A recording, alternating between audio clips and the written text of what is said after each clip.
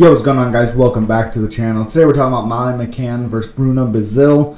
Molly McCann, 14-6, 3-2 in the last 5 fights. Won her last fight against Diana Belbita, submission armbar 5 months ago. Minus 300 favorite at 34 years old, 5'4", with a 62-inch reach. Fighting Bruna Bazil, who's 9-4-1, 3-2 in her last 5 fights. 1-2, and both girls are actually 1-2 in the last 3. Lost her last one against Loma Luke Bomi, who is very underrated, I think. Beat Sharna Bannon, which is she should. Got absolutely destroyed by Denise Gomes and about a year and a half ago at this point. Plus 240 underdog for Bruna Bazil. I think that's ridiculous. That is a ridiculous number. Look, I like Molly McCann, and I really like her at this new weight class. I just think she has a little much more oomph in her step. You know, her takedowns are better. Her grappling's better. She just has more strength down there, which seems crazy. 5'6" with a 65.5-inch reach for Bruna.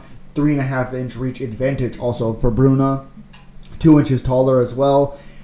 Again, I really just like Molly McCann down here in this weight class. Let me go back to this.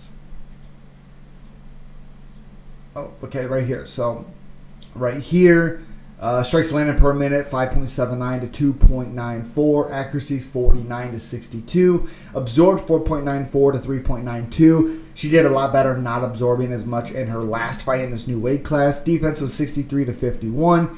Here's where it can be fun, though. Average, 1.82 to 1.59. Accuracies, 38 to 62.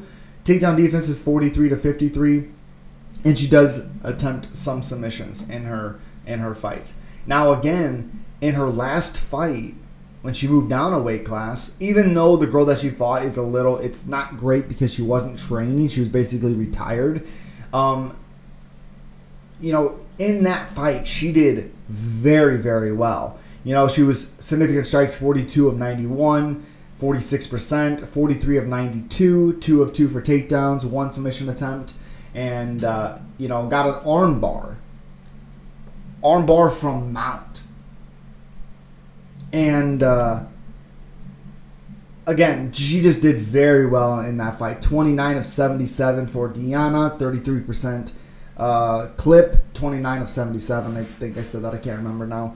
But Molly McCann looked strong. She looked big. She just did a lot of really, really good things in that fight. But again, it's against a girl that was, like I said, basically retired. So how well was she doing? How well did she do? That's the complicated question, Fighting a girl in Bruna Bazil is going to answer those questions. I like Molly McCann. Thank you guys so much. Subscribe, like, comment.